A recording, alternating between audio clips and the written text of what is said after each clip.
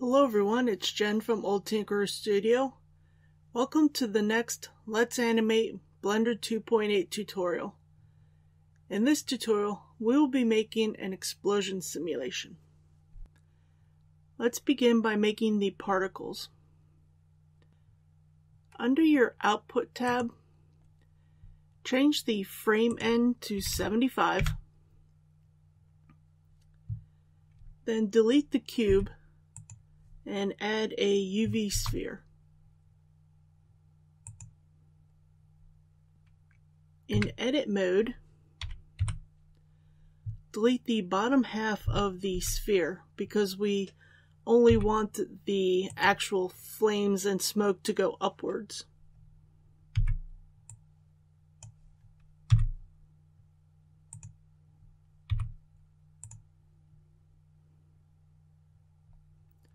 Tab back into object mode.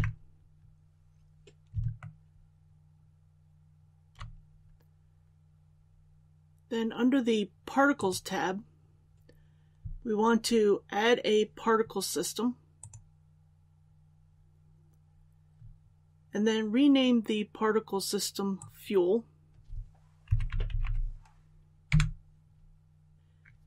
Now you need to do this in both slots.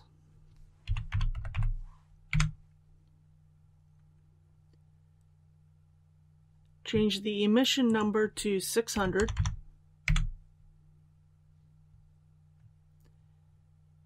Play your animation. Now you notice that we have small particles emitting from the emitter, which is the UV sphere.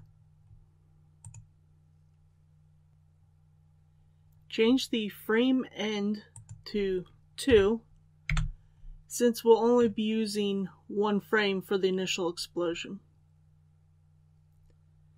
Change the lifetime to 6, so the particles will have a lifespan of 6 frames. Then change the limited randomness to 1 in order to limit the random variation. Then twirl open the velocity section and change your normal to 8 to give it a starting velocity.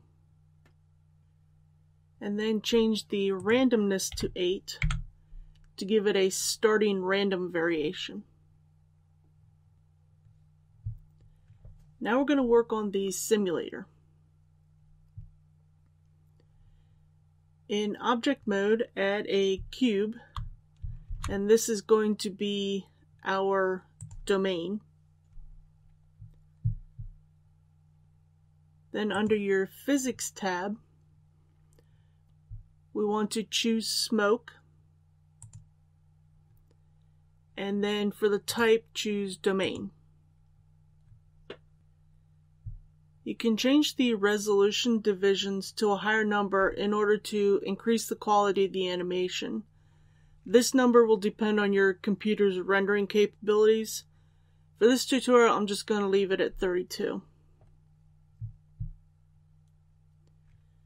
Then scale the cube up by 8 so we can cover the explosion area.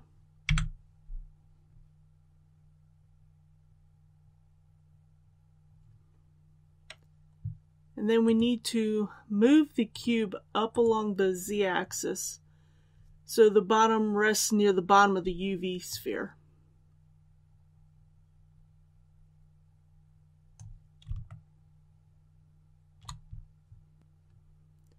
Now let's work on the fuel. Select your UV sphere, and then back under the Physics tab, choose Smoke, and then change the type to Flow. This tells Blender that the UV sphere is the emitter within the domain. For the flow source, we're going to change this to particle system and then choose fuel for the actual particle system. Now when we run the animation, you'll notice that we have smoke coming from the UV sphere. Now change the flow type to fire. This way the smoke is actually produced by the fire itself. Change the flame rate to 4, and this will increase the size of the fire. Then we need to add a keyframe, so make sure that you're on frame number 1. Place your mouse over the flame rate and then hit I on your keyboard. Then go to frame 6. Then change your flame rate to 0.5 and hit I to add another keyframe.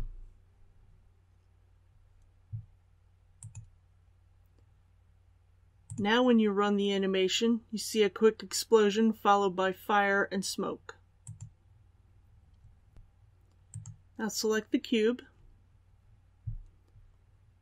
and then under the Physics tab in the Flame section, change your smoke to 2.5, and this will increase the amount of smoke created by the fuel. Then under the Viewport Display section, change the thickness to 5, and this will thicken the smoke. Now we need to add materials, so make sure that your cube is still selected, and then under the Shading workspace, add a material.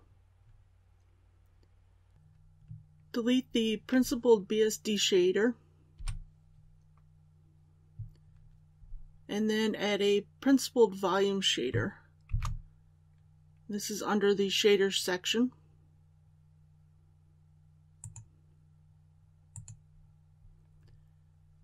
Then connect the volume output from the principled volume node to the volume input of the material output node. Then add a shader node.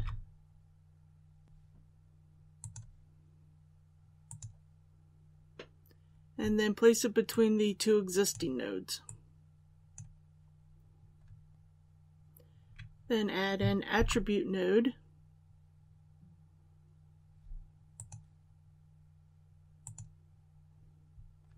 And change the name to Flame. And add a math node.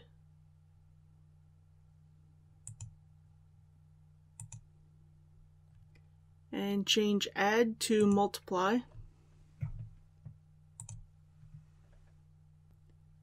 Add an emission node.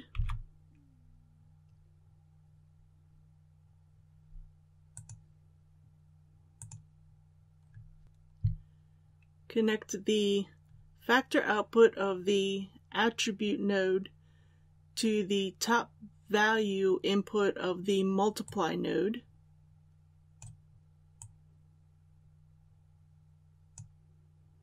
And then change the bottom value to 5.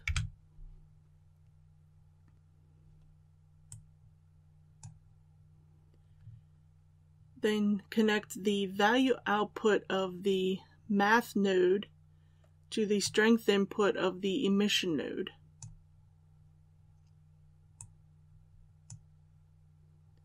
And then you can change the color of the emission node. I'm going to use the hex code of FFA F3A. Then connect the emission output of the emission node to the shader input of the add shader node.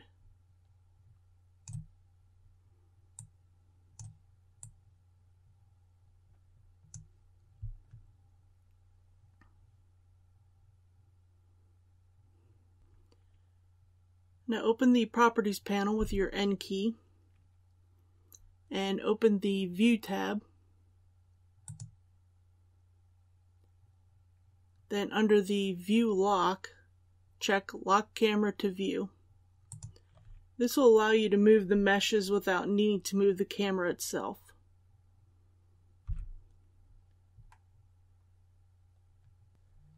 Then go into Camera Mode, and you can move and scale the meshes as desired.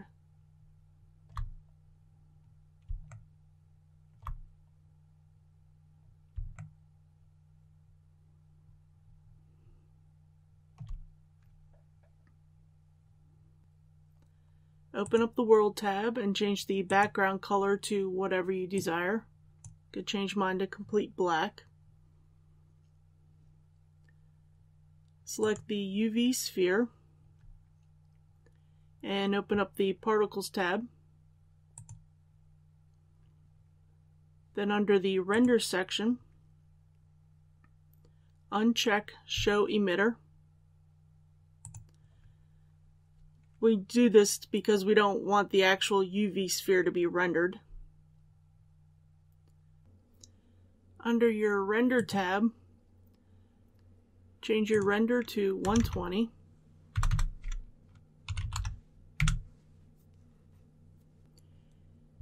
Then under the volumetric section,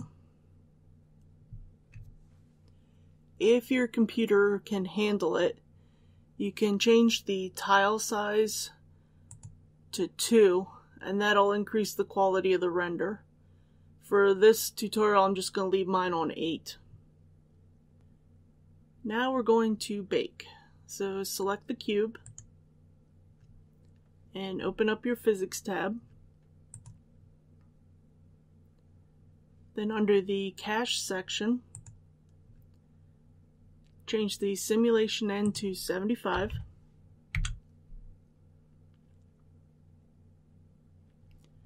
Save your Blender file. And then click on Bake. Now for rendering, go to your Output tab and choose where you want to save the render. Then change the file format to your preferred movie format. I'm just going to use AVI JPEG.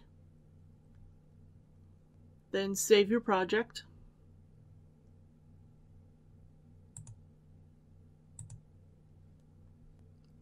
Then to render the animation, go to your Render drop-down and choose Render Animation.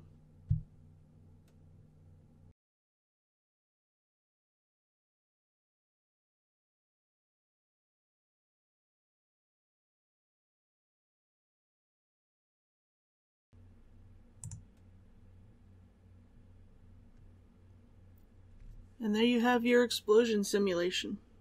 I hope you found this useful. Have a good day. I hope you found this useful. If you follow along with this tutorial or any of my tutorials, please tweet me your creations or any creations you make in Blender. The link is in the description. If you have any questions or suggestions for tutorials, please leave a comment below and don't forget to like and subscribe.